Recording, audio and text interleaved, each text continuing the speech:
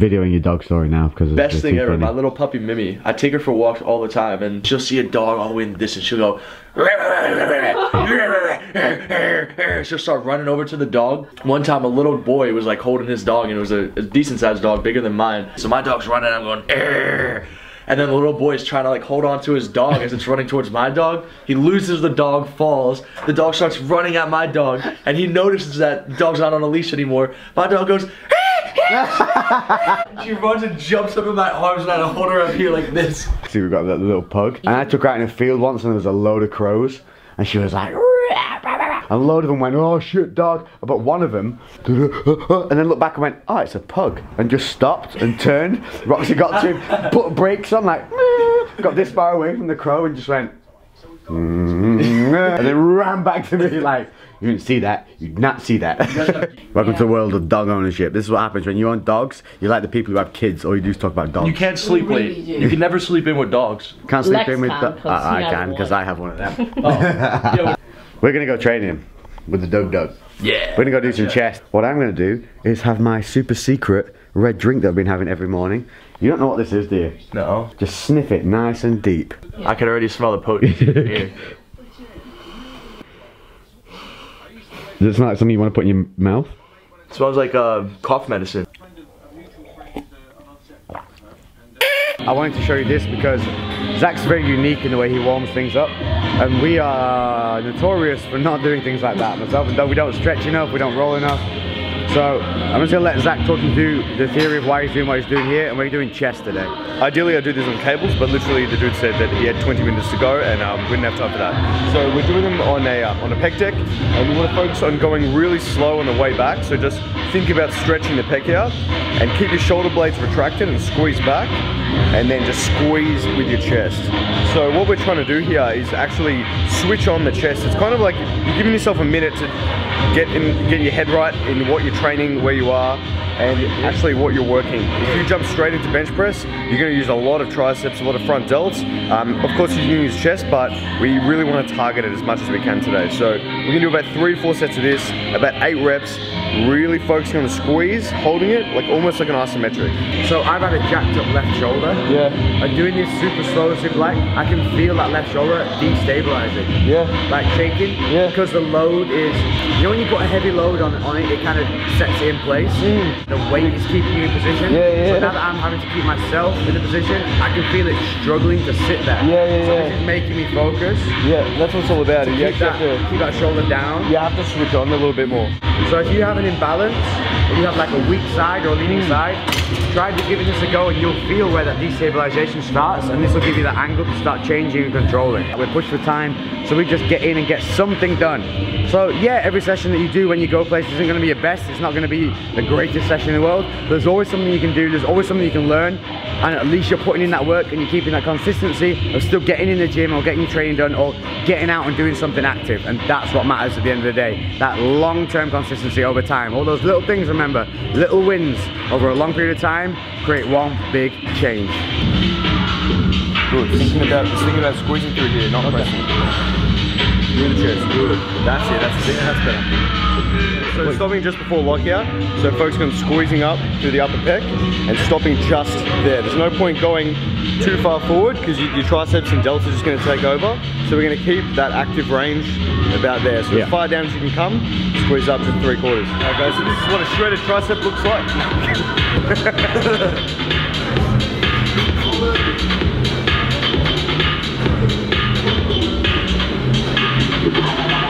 See what he's doing here, guys, is squeezing up through the chest. You're not thinking about just moving weight, he's thinking about squeezing and driving through his upper pecs. Little pause at the bottom, squeezing to the top. Good. That pause at the bottom is where the work. Let it stretch. But don't overstretch. So you're holding here and not going here. That's it. Holding here. Where's comfortable? Keeping that range of motion. Squeeze, squeeze, squeeze. Helps if you have your training partner just like to touch you as well. The mind muscle. It's obviously like a lot harder all of a sudden. See more? Yep. Good, man.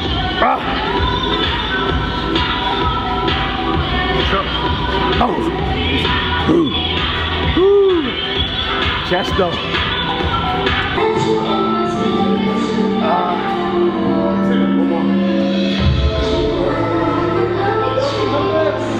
I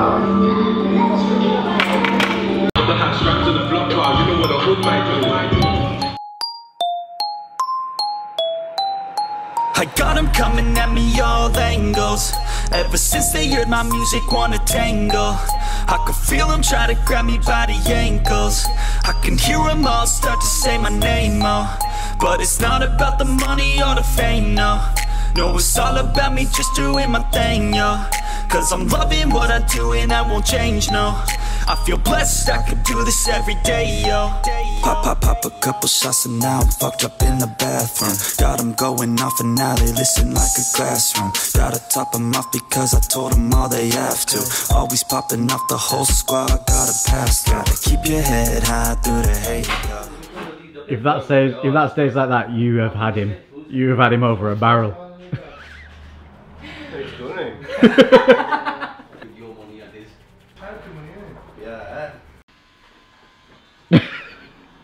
You winning? Yeah, it's alright. I've got to join my boy to sort out the mopper top.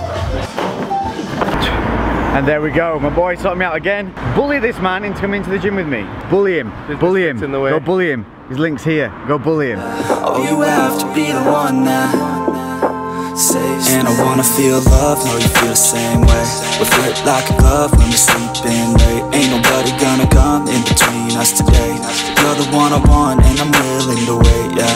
Keep your head up, don't let up. We gon' make it through it, get up, take a breath, yeah. Don't know what we're doing yet, but when I met ya, I knew that I won't regret ya or forget ya. I said maybe you're gonna be the one that saves me. You're gonna be the one that saves me.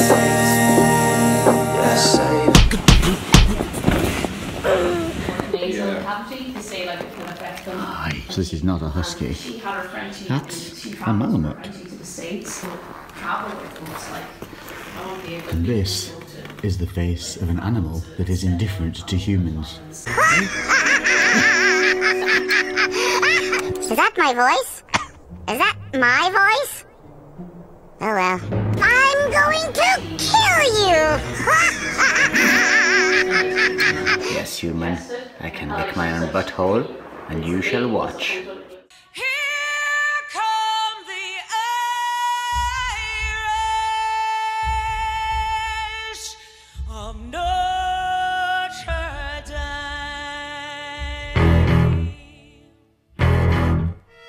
Hello there, YouTube. Now I've only been on this world 7 weeks, but I came out like a man. None of this baby facing. I'm ready to fight any one of yous. I'll be here, ready, whenever you want to throw down. You get this one, and then this one. And I'd like to thank my sponsor, Super Milk. It helps me be super. You can too.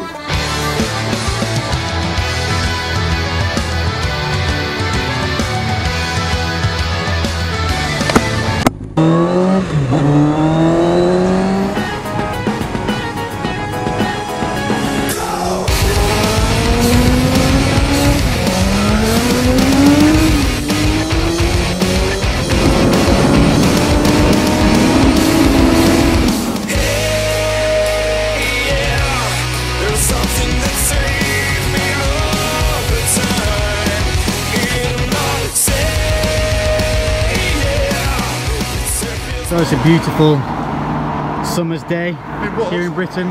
Got Mark out, we're gonna have a great day. Went out, we got some food, had some fun, making the most of this summer day. I thought, what could we do to make this more fun? What you can do is you can put diesel in your motorbike.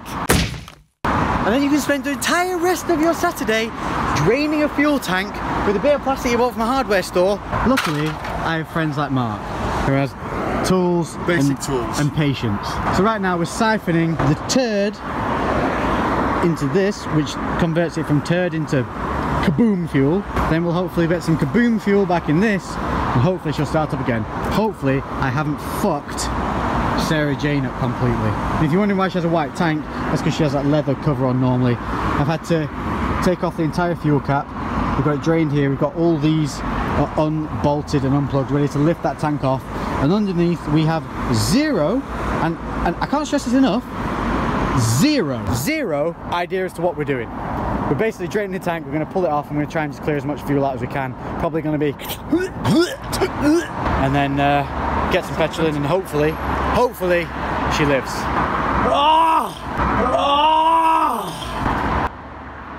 Taking the piss now.